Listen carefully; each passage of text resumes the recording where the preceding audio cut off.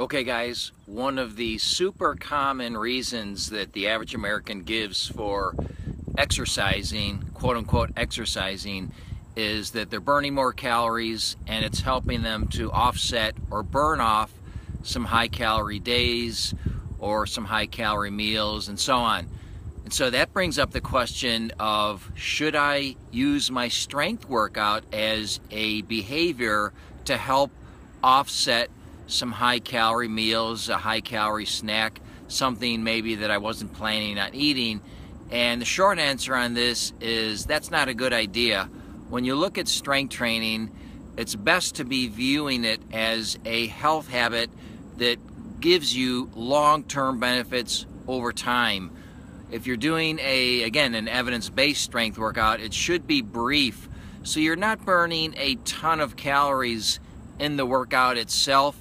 Where strength training really shines from a calorie standpoint is the increases in muscle tissue that you achieve over time. So we know we can raise metabolic rate, we can increase the calories that your body needs day to day, but those numbers aren't huge on any given day and on any given moment. So if you said, hey, I had a high calorie meal or breakfast or day, I'm gonna go burn it off in my strength workout, that's a fairly inefficient way to look at the value or reason why you would strength train. Strength training has, of course, dozens of health benefits to it, and it will burn calories, but the big picture is that if you're strength training, you don't lose muscle, you gain it.